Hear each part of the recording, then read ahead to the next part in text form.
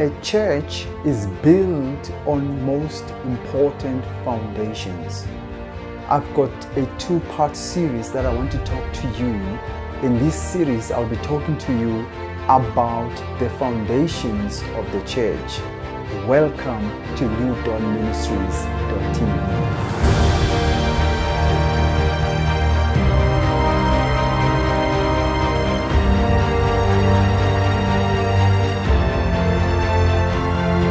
A church was brought into conception by the words of Jesus. In the book of Matthew chapter 16, we see a discussion between Jesus and Peter. And Jesus, in this instance, he's going to establish the church, which is known as the ecclesia, the gathering of the saints. A church has a very important foundations, which I want to explore with you. I'll be taking you through the most important foundations that holds the church. Our scripture will be found in the book of Matthew chapter 16, and I'll be reading from verse 17. It says, Jesus replied, "Blessed are you, Simon, son of Jonah, for this was not revealed to you by flesh and blood, but by my Father in heaven." This is very important. Jesus is talking to Peter, and Jesus is revealing something that is very important. Peter had made a confession about the identity of Jesus Christ. And on the basis of that identity, and on the basis of that confession, then Jesus comes to Peter and he says to Peter, what you just said was not revealed to you by flesh and blood, but it was revealed to you by his Father in heaven. And I want you to notice at the language. Jesus says that what Peter confessed was not revealed by flesh and blood. In other words, Jesus used a spirit of discernment to discern the words that Peter was using to confess as he was identifying who Christ was. And this is very important because this is the inception of the church. Jesus used the word reveal. There was a revelation. This is a revelatory statement. Jesus says, this was not revealed to you by flesh and blood, but it was revealed to you by my Father in heaven. And this is discernment, and this is prophetic. A church needs a prophetic ministry for it to effectively function.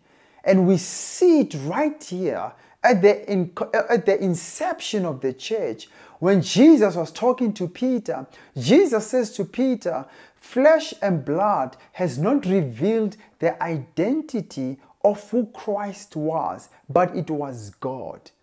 So a prophetic ministry forms a very important integral part of the church.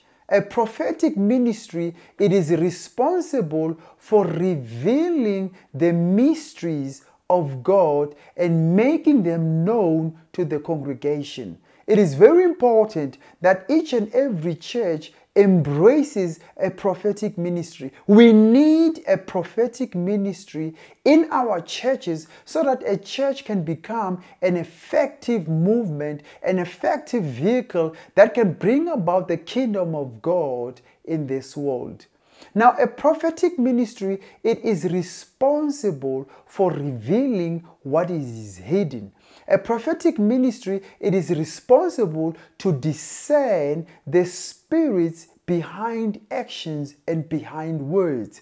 A prophetic ministry is also responsible for giving a divine direction, to give also a divine season in which the church is finding itself in. Amen. Let's continue in verse 18. And I tell you that you are Peter, and on this rock I will build my church, and the gates of Hades will not overcome it. This is important.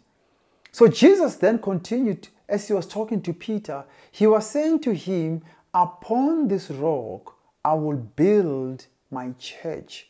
This is a construction language.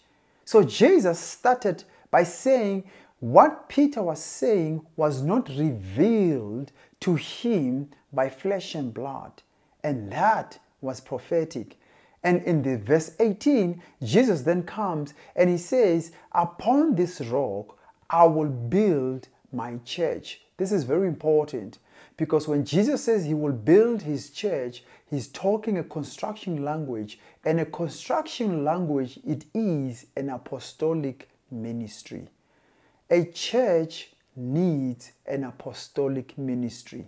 An apostolic ministry, it is a pioneering ministry. It is a ministry that is responsible for building, for equipping, and also for governance. This is a very important ministry. Amen. It is quite sad in these days that the prophetic and the apostolic ministry, they are overlooked and they are undermined. But these two ministries, right at the conception of the church, Jesus Christ evoked these two ministries. These two ministries are at two sides of the same coin. A church or an effective church needs a prophetic and an apostolic ministries working hand in hand. And this was revealed by Jesus Christ. An apostolic ministry, it is responsible to establish us in the truth of God. An apostolic ministry, it is responsible to pioneer the movement of God. People and churches ought to be built on the foundations of the prophetic and the apostolic ministry. And Jesus, when he was talking to Peter, he hinted into these two most important ministries. Amen. Now, as I was saying, the prophetic ministry, it is responsible for guidance. And the apostolic ministry, it is responsible for governance. Because Jesus says, I shall build my church upon this rock. And the gates of hell, or the governance, or the structure of the hierarchy of the kingdom of darkness will not prevail against the establishment of the church, because the church has been established both on the apostolic and also on the prophetic. And I want to take this further. If you can go with me to the book of Ephesians chapter 2, and I'll be reading from verse 18, from verse 19 to verse 18. And listen to what it says. It says, and this is Paul writing to the Ephesians, he says, consequently, you are no longer foreigners and strangers, but fellow citizens with God's people and also members of his household. Now listen to verse 20. It says here, build on the foundation of the apostles and prophets, with Christ Jesus himself as the chief cornerstone. This is profound. So what Paul was saying to the Ephesians, he was saying that their faith was built on the foundations of the prophets and the apostles, where Jesus Christ himself is the chief cornerstone. This is important. So Paul was basically saying that the apostolic and the prophetic ministry, they need to work hand in hand in establishing us, the body of Christ, the members of the church, in the truth that is found in the Word of God. The prophetic and the apostolic ministry, they are uniquely anointed. They are uniquely skilled. They are uniquely gifted to establish the truth of God. The apostolic ministry, it is responsible for governance and to establish and to bring about the kingdom of God here on earth.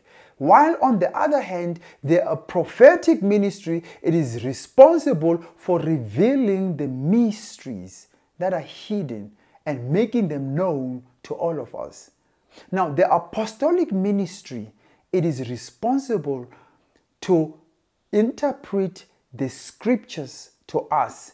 The custodian of the interpretation of the divine order that is found in the Word of God, it is held by the apostolic ministry.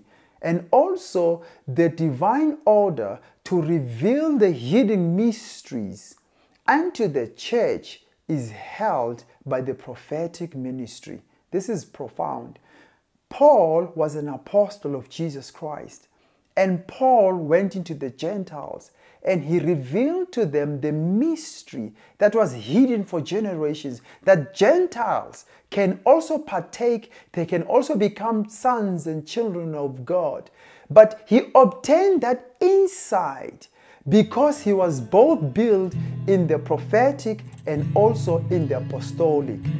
And I want to conclude by saying that Jesus Christ ought to be the chief cornerstone. When Jesus spoke to Peter, he says, "Upon this rock I shall build my church." The church is not built on the apostolic or the prophetic. The church is built on the rock, and the rock is Jesus Christ himself. And I love it how Paul concludes this verse, Ephesians chapter 2, verse 20. He says, "Build on the foundations of the apostles and prophets, with Christ Jesus himself as the chief cornerstone." This is profound. A chief cornerstone is a keystone that is important to hold a building together. You remove a chief cornerstone, the entire building will collapse. Thank you so much for tuning and connecting with us. We've now come to an end, and I just want to pray. Father, we thank you for this message. We thank you that you're encouraging us, oh God, that we ought to be built on the foundations of the prophetic and the apostolic ministries, Lord Jesus. And I pray that churches will begin to embrace and celebrate these important ministries in our churches. Father, I give you praise, I give you glory, I give you honor. In Jesus' name I pray. Amen. Now, as I said, this is a two-part series. Please connect with us next week on Tuesday at 6 o'clock on our Facebook and also on our YouTube channel. Till we see you next time, may God bless you.